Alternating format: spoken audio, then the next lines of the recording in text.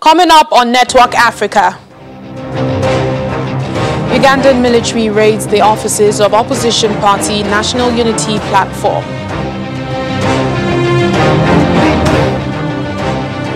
Ghana reports new COVID-19 variants as cases continue to rise in the country. Plus,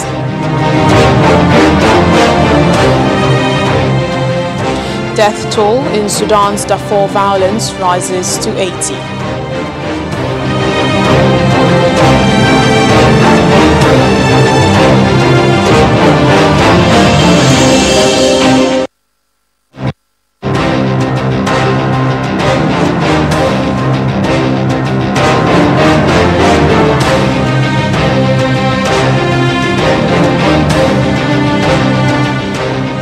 Hello and welcome to Network Africa. I'm Layo Adegoke. Let's begin today by taking a look at some of the stories that made headlines over the weekend. On Saturday, election officials in Uganda announced President Yoweri Museveni as the winner of a January 14th election, but his main rival, Bobi Wine, alleged widespread fraud, asking citizens to reject the result. The Electoral Commission declares Yoweri Museveni Tibuhaburwa Kaguta elected President of the Republic of Uganda. As the results were announced, supporters of Mr. Museveni danced in the streets of Kampala. A small number of supporters dressed in yellow blared music to celebrate his victory, while soldiers and police were out in force patrolling the capital.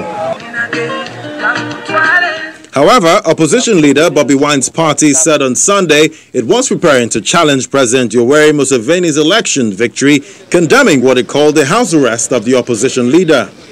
We have evidence of about staffing and other forms of election malpractice.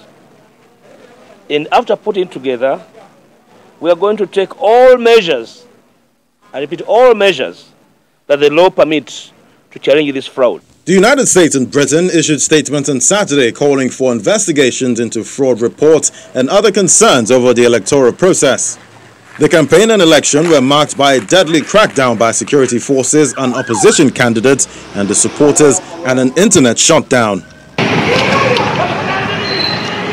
On Sunday, riots and violent clashes between Tunisian police and protesters broke out in the capital Tunis and several other cities for the second consecutive day, as the country faces an unprecedented economic crisis. Protesters, most of them teenagers, blocked roads and threw stones at police. Police fired water cannons and tear gases to disperse them.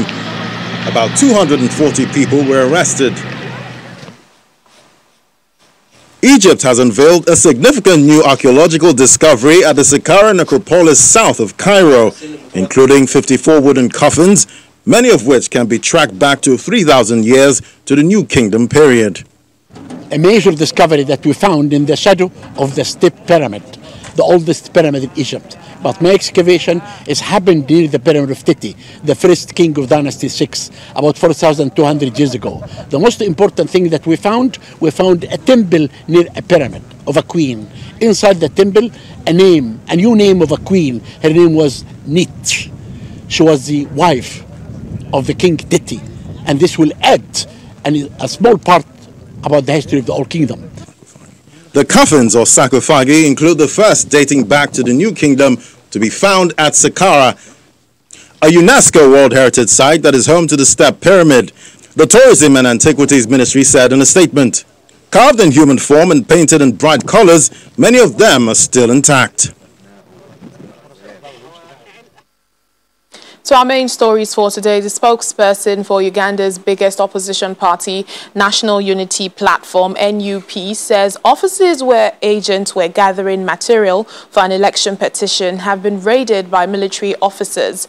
Joel Senyonyi claims that the party was in the process of collecting election results forms that show evidence of irregularities in last week's election. He adds that the NUP party leader, Bobi Wine's home, remains cordoned by the military.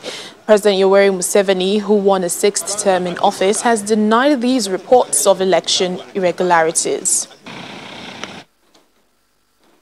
Meanwhile, the 5-day internet shutdown in Uganda has been lifted, although social media is still blocked and only accessible through VPN. The internet was shut down on Wednesday night, just hours to go before polling stations opened for Thursday's general elections. This was shortly after Facebook apparently suspended hundreds of pro-government Ugandan accounts. While commenting about Facebook's decision, President Yoweri Museveni said there was no way anyone would come to Uganda and decide what was good or bad.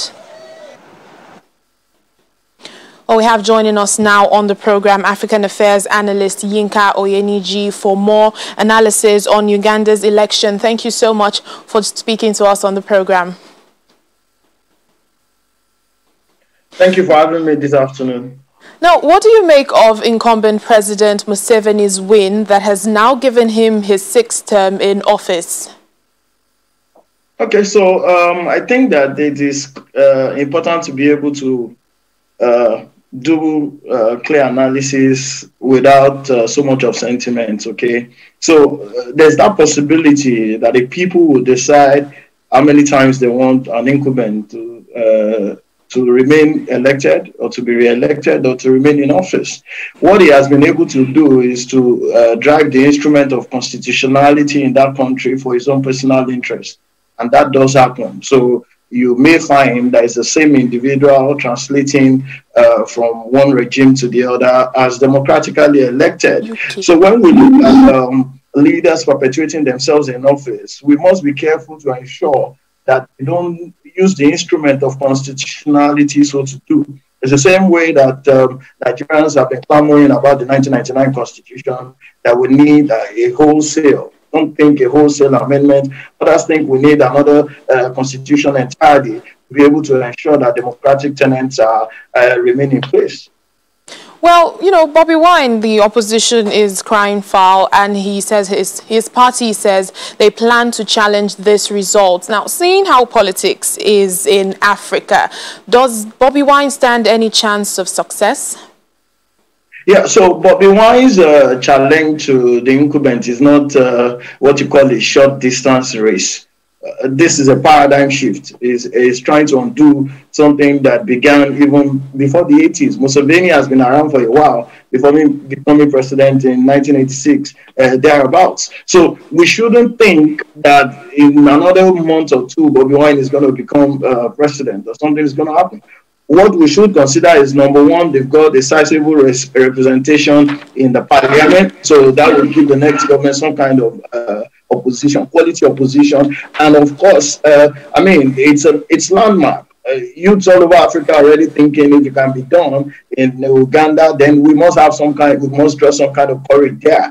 And even the incumbent president himself knows that he needs to use extra democratic means of enforcing himself as the president, as you can see from the news that you have highlighted. So the next president of Uganda, no matter how long it may take, will probably be Bobby Wine, the same way you have it in Liberia. So he's put the markers down, and that shows the trajectory that the country is going, regardless of the hindrance or resistance to the light that they are trying to ignite in Uganda.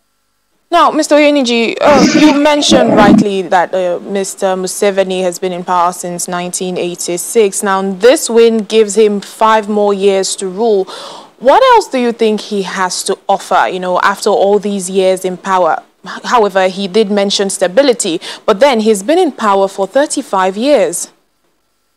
What he has to offer is what you are saying already. If you have a country or you have a region that's clamping down on free speech, that is manipulating media, that is using security agents to clamp down on every voice of opposition, that shows the trajectory. It has absolutely nothing to offer other than for Uganda to remain stagnant. Unfortunately, stagnancy is not bad in itself, other than the fact that there will be other countries will leave them behind. This would have been a lofty moment to say, with respect to the pandemic, with respect to people moving forward globally in the area of technology, this would have been a time to install someone with fresh ideas to be able to help Uganda, not necessarily to catch up with first-class countries, but to start driving a trajectory towards quality development. That chance has been missed right now. And what you have there won't be peace for the short foreseeable future, because the Bobby Wines are still out there and this clampdown is ongoing. What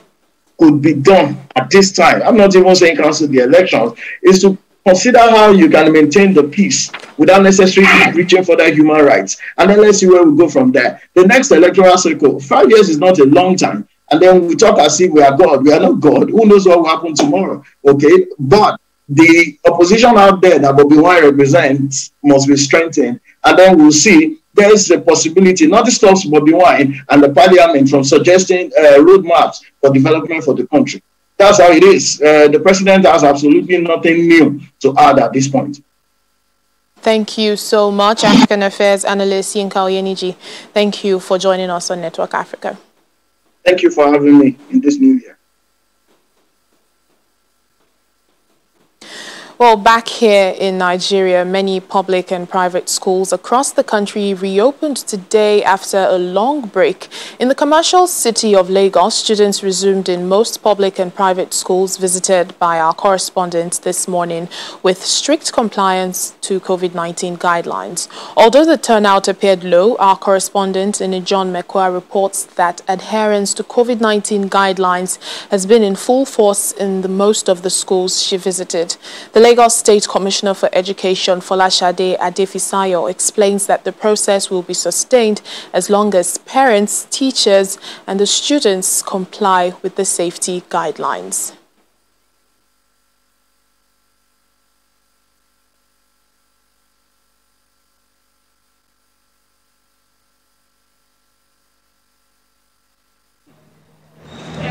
In Lagos State, students of primary and secondary schools resume for the second term. They are welcome with COVID-19 protocols to ensure their safety. They've even been taught a song to keep them reminded of the new normal.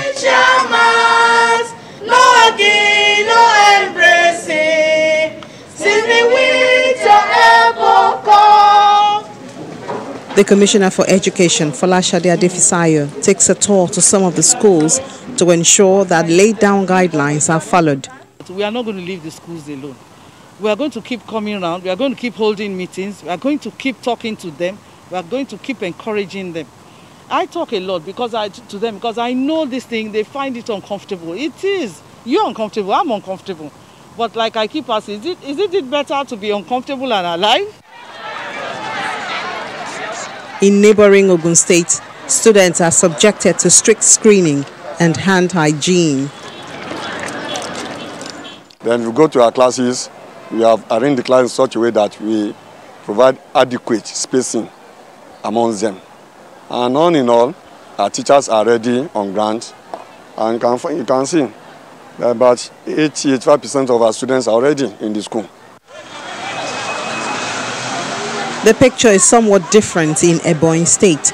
Students of Urban Secondary School in the state capital, Abakaliki, are happy to return to school as they are seen heading to classes in groups, most of them without face masks. Not all of them came with face masks. And the government, they were announcing this. We thought that parents are supposed to give their children, equip them. But now we have announced, and we are going to announce by tomorrow, nobody will come here without a face mask. In Edo State, that schools will not reopen for now. Some other states like Edo have suspended the reopening of schools in the face of increasing records of daily infections. In Kaduna State, while schools are not allowed to open, the State Polytechnic and the National Open Universities are exempted because they requested for time to write examinations.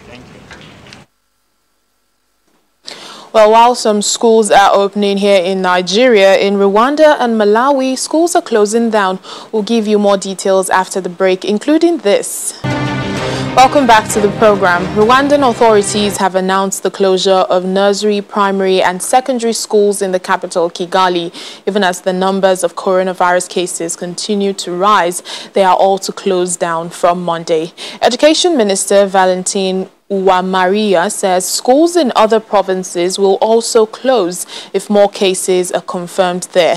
Schools were reopened in November after being shut for 8 months. Now, the cases of COVID-19 in the country are on the rise, with more than 1,000 new cases and 22 fatalities reported in the last 7 days. The country has so far confirmed 11,032 cases with 142 deaths.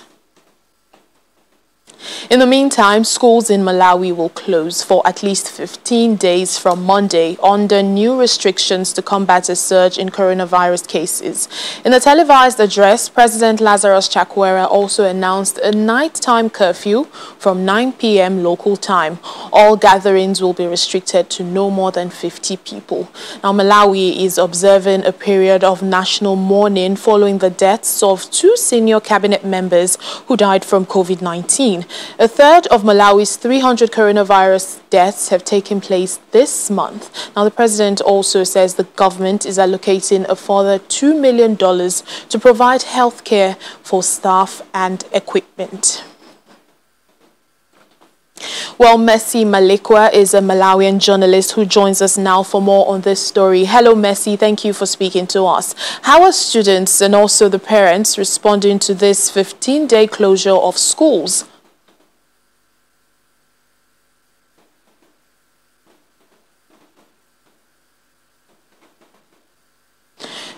Messi, it seems we can't hear you. You might have to unmute your mic.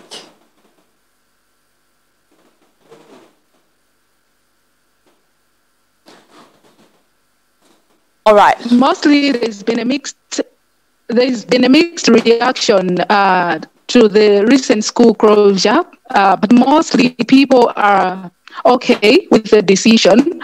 Looking at the new cases that we've registered since January 1 this year, so the general feeling before the president announced about the school closure was that there wouldn't be any sense in closing schools, whereas other gatherings such as weddings, churches, and funerals continue to take place. So with the new conditions that have been announced, people have welcomed it, considering that when schools were happening, more cases were also being registered, and it was like 1,000 gatherings happening each and every day.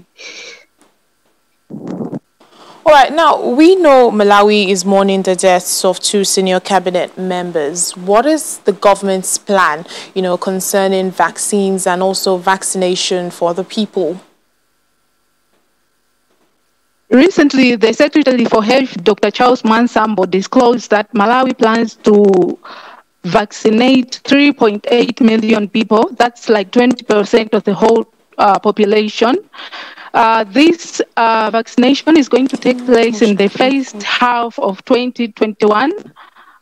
However, he disclosed that since the vaccine cannot cater for all Malawians, it will be only for healthy workers who are at the forefront fighting COVID-19, as well as older persons aged 65 and above, and those with conditions such as diabetes, hypertension, and asthma.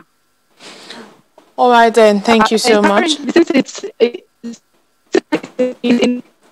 Messi, we're having a bit of audio issues, but thank you. That's Messi Malikwa, a Malawian journalist there joining us from Blantyre.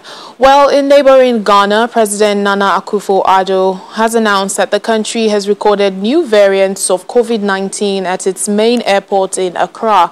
In a televised address, the president says the new variants were found on arriving passengers who have since been isolated. Now, no details were given on the passengers or where they came from. The authorities are determining whether the new variants may have spread to the local population, even as Ghana is experiencing a spike in coronavirus cases. It is currently recording an average of 200 new cases daily, with severe cases being recorded among young people. The increase in cases is attributed to the disregard of public health protocols during the festive season. The police have therefore been instructed to strictly enforce the rules.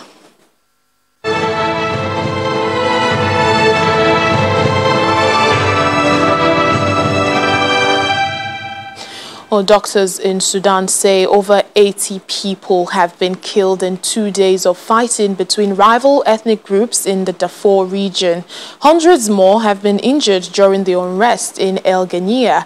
A nearby camp for displaced people was also attacked during the worst violence since a peace deal was signed last October. International peacekeepers began a phased withdrawal from Darfur earlier this month. Reports say the violence began when an Arab man was stabbed to death by a man from a non-Arab group, leading to an exchange of gunfire. The Sudanese government says it is sending reinforcements to the area to protect the civilians. Now, demand for chocolate has fallen in the US and Europe, and that's causing havoc in countries like Côte d'Ivoire, where cocoa bean producers find prices are falling and their stock is unwanted. A dearth of beans buyers due to sluggish global is forcing some farmers to sell their beans below the guaranteed farm gate price so as to reduce stocks piling up in their farm warehouses.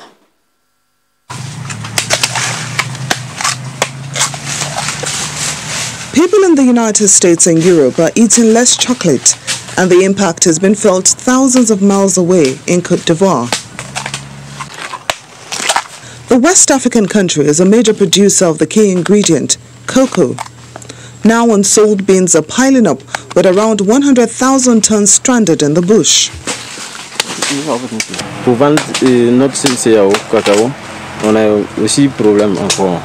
We're having problems selling our cocoa because potential buyers say they can't pay 1,000 FCFA per kilo and sell it back to the Lebanese buyers for the same price. I am really worried my products will remain unsold.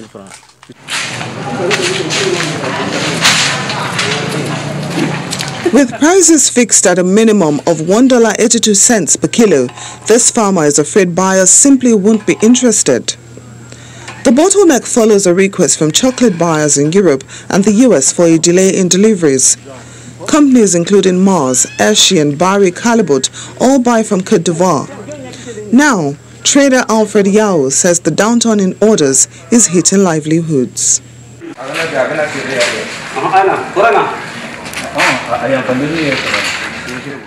Le véritable problème aujourd'hui, c'est la liquidité. It has a negative impact because the day before yesterday, we saw students in the streets because their parents did not find buyers for their cocoa. So they did not have money to send their children to school. On the field, the cooperative also needs to sell. If we don't manage to sell or if we don't manage to buy, we're stuck. If it doesn't work, it's because the money can't reach us.